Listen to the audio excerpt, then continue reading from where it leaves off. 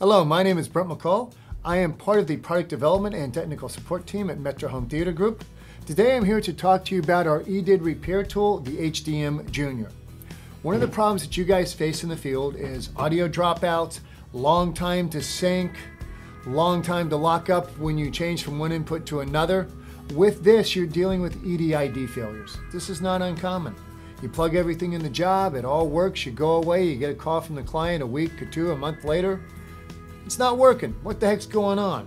You go out there, you unplug a couple of cables, you plug it back in, everything works, you go home, life is good, till a week, 2 weeks, a month or two later when the same thing happens.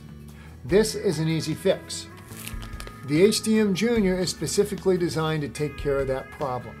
It does this by stripping capacitance off of the EDID, or low-speed data bus.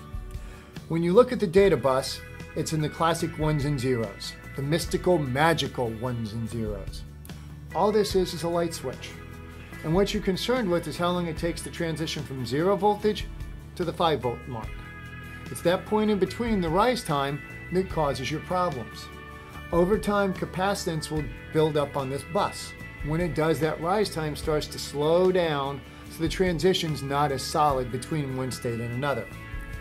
With the HDM-JR, when you plug it in, it strips that capacitance off of the data bus.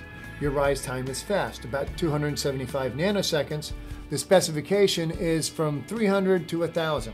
So you are well within the spec, so it's going to work every time and continue working. Everybody should keep an HDM-JR in their toolbox. Thank you.